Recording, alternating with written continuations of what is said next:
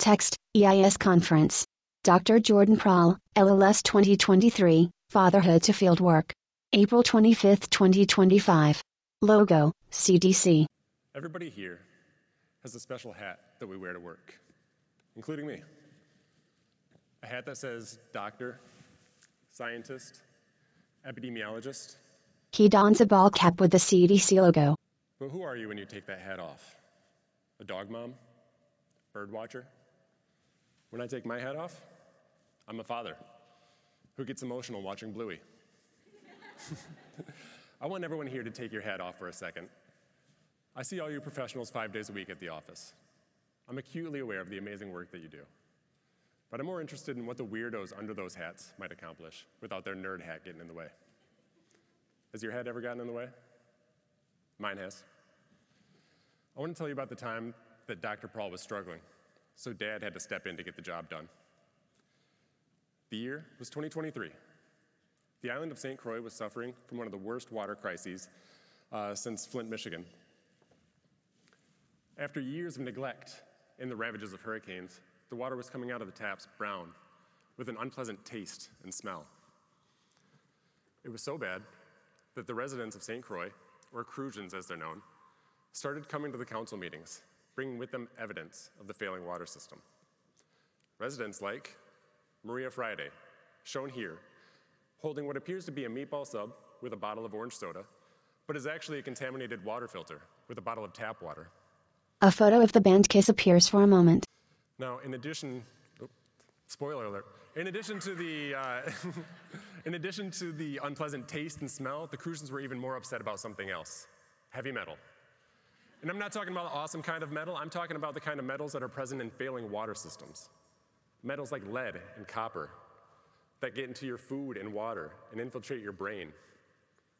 So, St. Croix declared a state of emergency, which was front page news. A headline reads, "Children test positive for lead." They were calling on the federal government, requesting emergency aid. In addition to the EPA coming down to track down the source of the contamination, they were needing help to identify how the metals were affecting their population. Luckily, the Virgin Island Department of Health had a head start in this. They had two highly valuable CDC assets stationed in-house: LLS fellow Jessica Van Lopensel's and EIS officer Katie Labgold. Together with their USVI partners, they developed a plan to cleverly repurpose resources and processes that were developed during the COVID pandemic. Resources like a public-facing portal for consenting and reporting of results, a portal that the Crusians were familiar with. And I'll go into why that was important in just a minute. Now, despite an excellent plan and leadership, if they were going to reach their testing goals on time, they were going to need some help. So they initiated a lab aid request. The mission was to stand up additional testing resources and to train the local staff on the proper way to collect and analyze high-quality samples. The idea was that when we arrived in St. Croix, we would be delivering that same training, while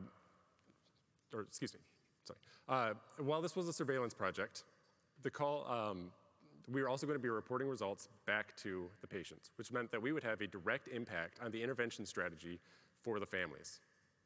So when the call for volunteers hit my desk, there's only one thing that I was thinking about. It wasn't the beautiful sunsets and beaches of St. Croix. I was thinking about my sons, Henry and Hector. Two little boys wear Lions jerseys and backwards ball caps. You see, when lead gets into the brain, it competes to bind at the same neuroreceptors as iron. And when iron can't bind, neurodevelopment is significantly inhibited. Now, lead's not great for adults like us, but for children between the ages of 0 to 6, like Henry and Hector here, these neurodevelopmental setbacks can have profound and lifelong consequences. Now, I wasn't stoked at the idea of being away from my family for 2 weeks, but I had an opportunity to go help some kids that really needed it. And I knew if I didn't jump at that opportunity, I'd never be able to look at my sons the same. So I volunteered.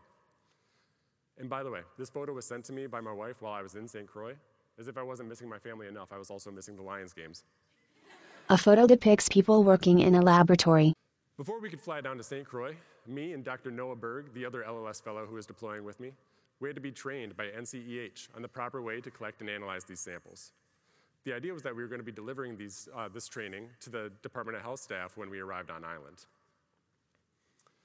So Noah and I packed our bags with resources, and together with 2 EIS officers and 2 members of ATSDR, flew down to St. Croix. Now, I wish I could tell you at this part of the story that I arrived and immediately saved all the children on the island with my big dad energy, but that's not exactly what happened. Because remember, this isn't just the story of a dad getting the job done. This is the story of a scientist who struggled at that job first. No, when we arrived in St. Croix, we went straight to the Department of Health and discovered that it was essentially being operated out of a handful of shipping containers like this, which was a little bit alarming to see from the outside. But when we got inside, we discovered that it was beautiful. The lab was pristine. It was a little bit cramped, but it was highly effective. And the lab staff there were extremely capable. We offered what advice we could, but for the most part, the lab was solid, which was super annoying. I'm not going to speak for Noah, but this is the part of the story where I started getting nervous. If I wasn't there to help out in the lab, what was I doing there? But we pivoted. They needed more help in the field teams anyway. So Noah and I joined the teams going school to school to collect blood samples from the children. And before we could do that, we had to get consent from the parents. Now I want to take a quick time out from our story for a non sequitur here. St. Croix is one of 3 main islands that make up the US Virgin Islands. And the demographic across those islands is primarily, and by a large margin, Afro-Caribbean. And while most people there speak English, there's a good part of the population that only speaks Spanish or even French Creole. So naturally, the CDC sent 6 well-intentioned white people. I can tell you confidently that without a bridge to the community, we would have been basically useless. Luckily, we weren't alone. This is a picture of our team during the 2nd deployment to St. Thomas. Regrettably, we never got a good photo like this on St. Croix, but most of the people in this picture worked with us across islands. Now, if you're looking at this photo and thinking that I stand out a little bit, you're not wrong. Dr. Jordan Prahl, a tall white man, smiles in the back of a photo with mostly women of color and a few black men. But imagine what I looked like standing in front of a daycare asking parents if I could take their blood holding a clipboard. And that's basically how we did it. We found that the best way to get consent from parents was during school drop-off hours. So we had about 30 seconds to give them an elevator pitch of what we were doing there. Now, justifiably, most of these parents were avoiding me or pretending like they didn't speak English until I went away. We had to earn their trust first. This required some self-awareness and some allies. Luckily, we had allies. Having the Department of Health staff there and the local nurses working with us, advocating for us, was a huge help. And do you remember that public-facing portal that I mentioned earlier? Well, it turns out that the Crucians remembered it too. Having a portal that they were familiar with, something that they'd used before and that they trusted, was a huge boon for us. Gave us way more legitimacy in their eyes. But still, we had to understand that we couldn't just go in there flashing our CDC credentials expecting to be welcomed with open arms. No, unfortunately, the sentiment towards healthcare is a little bit more nuanced than that on the islands. For example, the Department of Health has a mobile testing van. We were supposed to be driving this van from school to school to conduct the testing in. Unfortunately, before we even got on the island, somebody was feeling some big feelings and expressed themselves all over the windshield. A huge rock sits atop the broken windshield. Now, we don't know exactly what this person was upset about or if they were even mad at the Department of Health specifically, but it did serve as a good reminder that we were dealing with a population that was scared and frustrated at the whole situation. So, with the advice from our St. Croix partners, we decided it was probably best to put away our CDC hats for a little while. And I'm not saying that we completely abandoned our professional personas, but we learned to use it sparingly. For example, when we were going to PTA meetings, it was perfectly appropriate for us to say that we were CDC scientists there by invitation from the Department of Health to help protect their children. But when I was standing in front of those schools, it was way more effective for me to be Jordan Prahl, father of twins, rather than Dr. Prahl, CDC scientist. My identity as a father was making me more relatable to those parents who were justifiably scared. And I'll admit, I was constantly being that dad and pulling out my phone to share pictures of my kids with the other parents. Yeah, tapping into my big dad energy made me better at that part of the job, but it also made me much better at the second part of the job, which was collecting the actual samples from the children. The blood was collected via a finger prick and capillary blood draw, similar to a diabetes blood sugar test. There's 2 important parts of this test that I want to talk about. Number 1, the sample had to be sterilely collected, so we had to wash hands. But how do you wash hands when water is potentially the source of contamination? We used a strategy of using bottled water to wash hands away from the testing site and then escorting the children back to the testing site without them touching anything, which for a toddler is basically impossible.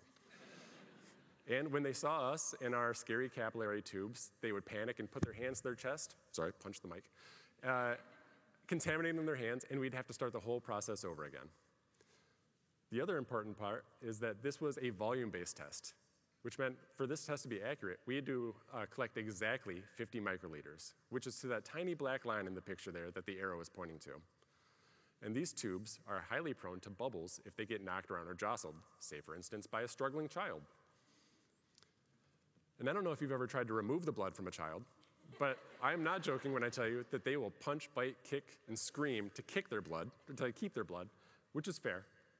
But a bit of personal advice, if you find yourself physically fighting with a child, it's probably time to reevaluate. And that's what we did. You know, there's a million reasons why we wouldn't try to forcefully collect a sample from a screaming child, but we're strangers with scary, pokey things. How do we avoid a fight? With empathy. The kind of empathy that's earned through experience or that comes naturally to someone like a pediatrician, like Dr. Jerome Leonard, or a father, like Noah. Two men smile in a photo. No, once again, I learned that Dr. Prahl was not the best man for this job, so Dad had to step in to make the kids feel safe and happy. We learned that the kids were much more comfortable working with us when we took off our professional hats and tapped into the goofballs that we were underneath. You know, maybe we could relate to these kids by talking about our pets and dogs, like LLS fellow and dog mom, Dr. Lindsay Hine.